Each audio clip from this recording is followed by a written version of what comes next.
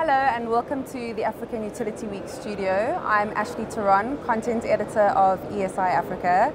Joining us this afternoon we have Peter Flint, Managing Director of ArmCoil Africa. Welcome Peter. Thank you. How's your day been? Very good. Arrived in Cape Town, enjoying it. Oh no, fantastic. Peter, I'd like to ask you, having gained traction in the market as a local motor and transformer manufacturer over the last decade, I'd say, what is the importance of including local content? I believe that we have a responsibility to the entire country to be able to promote local content. The reality is that we've got huge unemployment. Our manufacturing industry is declining, and much of that has been as a result of government policy. Government has not promoted local government, local development. They've also, there's been issues relating to education and training which they've not taken up.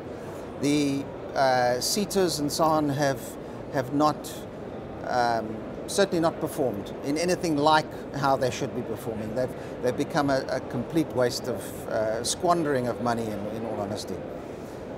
But we, as an industry, we have to find means of being able to improve productivity. And the only way in which we're going to do that is through, number one, education and training, and number two is capital investment. So, do I believe in local content? Most definitely. The way in which it's been done recently, I'm not so certain has been correctly done, because as an example, transformers have been recently been designated as become a designated product, which means that any of the state-owned enterprises are legally obliged to buy local content. The problem arises in the fact that the DTI was having discussions with a working group relating to this and made a decision some 12 months ago not to designate transformers. As a result, there was not sufficient emphasis put on local content, and then without any prior warning they designated the transformers. So they haven't tied in the training side, the education and all of that and the raw materials into being able to provide that necessary service which we're going to need in this country. So where do you think that training and skills development is going to come from? Is it going to be the private sector that's going to drive it? Or? It's certainly not going to come from government. That we can forget. We as an industry, we have to recognize that the SETAs, the Sector Education and Training Authorities, are a disaster. We cannot rely on them to provide training. As an industry, we pump an amount of approximately 1.2 billion rand a year into these training authorities, and with respect, the best that they could be regarded as being is an extremely inefficient means of distributing that same money back to us again after having taken a huge cut off from a point of view of administration and so on. So we need to find a means as an industry to be able to start to do that kind of development. I think we also need to recognize that much as many people didn't like the likes of the ISCORs of this world, ISCOR played a huge role in training and development in our industry. It therefore makes a lot of sense to be able for government to support our steel industry as they are now eventually starting to do, so that we retain that local content in a major industry, which then supports and spawns other industry surrounding it. Our future has to be in manufacture in this country, and we have to turn around the decline which is taking place. So local content, definitely, there is no question. The way you do it, there we can argue about. I hope that answers your question. No, it does. Thank you. So you've touched on it around the local content, but what are some of the other key challenges that you've experienced operating in the African market? Africa is difficult.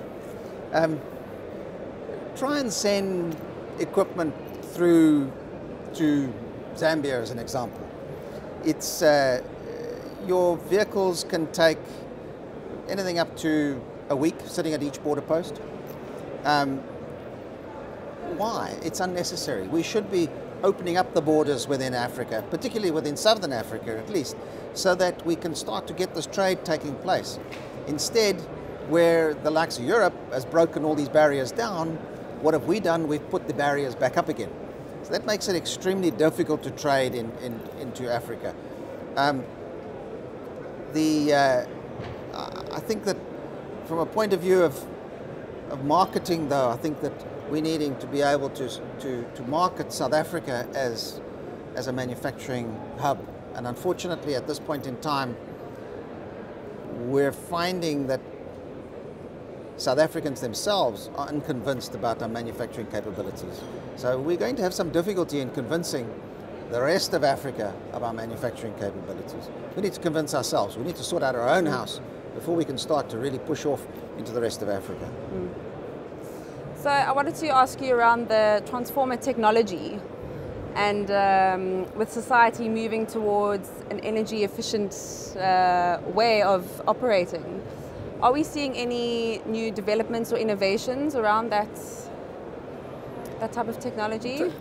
Transformers really are probably one of the most efficient electrical pieces of electrical equipment.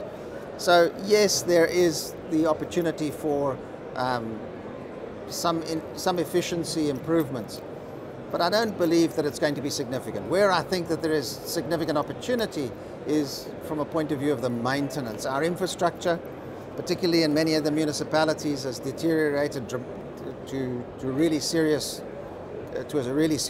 state, and that needs a lot of input as far as maintenance is concerned at municipal level.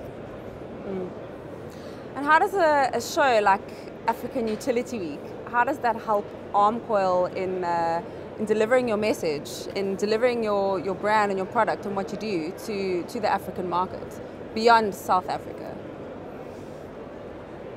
I think it raises awareness, obviously. But I think that also what it does is that we've picked up a lot of networking opportunities. And